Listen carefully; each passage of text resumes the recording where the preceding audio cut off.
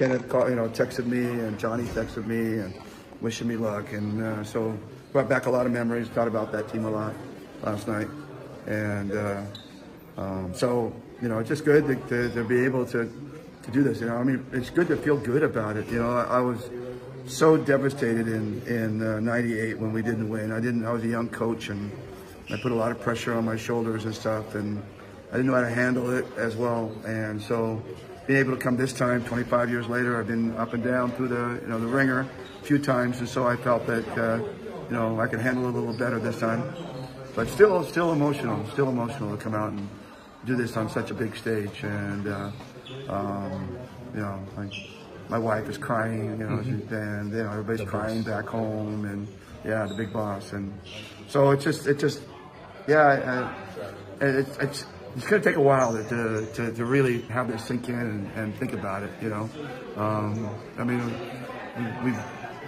I've been able to coach through some Grand Slams and big championships, and Justin's shot and all that stuff, but this is something different. This is really special. It's really something different. And to do it with these guys, the way they did it and how they did it, and those two big wins against Iran and China, and then to turn around and play our best game when it counted the most against Jordan and in the gold medal game. These guys, I told them that we're not going to treat this like an all-star team. This is going to be a team. I'm going to get on them. I'm going to get on them hard. After that Jordan game, I was throwing things and screaming at everybody in the locker room, and I told them, we're playing for our country. We can't play like that. And they turned it around and came out like they've done. And I mean, it was also nice that we didn't totally rely on Justin tonight. A lot of guys contributed. The other two games, we really relied on Justin to carry us through. But Hollis Jefferson did a great job of keeping Justin in check. And for the most part, not all the time, but for the most part, and it forced other guys to play well. So, and guys like Newsom and Anj and Scotty, of course. Scotty was all over the place, getting all those loose rebounds and stuff in the fourth quarter. The guys stepped up and played, and just feel real good for everybody. Well, 61 years is a lifetime. Oh yeah, I was 4 years old. It was you and this group that did it.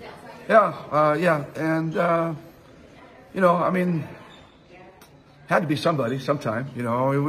We're just too good of a basketball nation not to win this thing, and we won it for 4 straight Asian games at that time, and who knows, maybe this will be our streak right now, our stretch of winning more Asian games along the way, and kind of got over the hump. We've always gotten so close, and poor Jong and his 2 missed free throws, and I mean and Chut had in the World Cup in Spain had so many games that just came down the wire, and even this last World Cup we had opportunities to win more games than we did. So it was nice to finally get over the hump, and I think our nation deserved that. I say that knowing that I'm an American, but it's my nation. I'm sorry, I know it may not sound right, but it is our nation, and so I'm just really happy for them.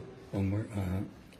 The next Asian Games is just 3 years away from now. Is it too early to talk about it or think about it? Well, I mean, that's something the SBP is going to, that's the whole reason why I was a part of this one. It's just to give them time to settle in and decide what they want to do going forward. It's so that's really the thing right now is where is the SBP going to go from here? And I did the same thing in the Southeast Asian Games. If you remember 2019, I took over as interim, and that gave them an opportunity to decide which way they wanted to go, and they'll do it again. So this was the job, and I completed the job, and so we'll see where we go from here. You were tagged as the healing coach.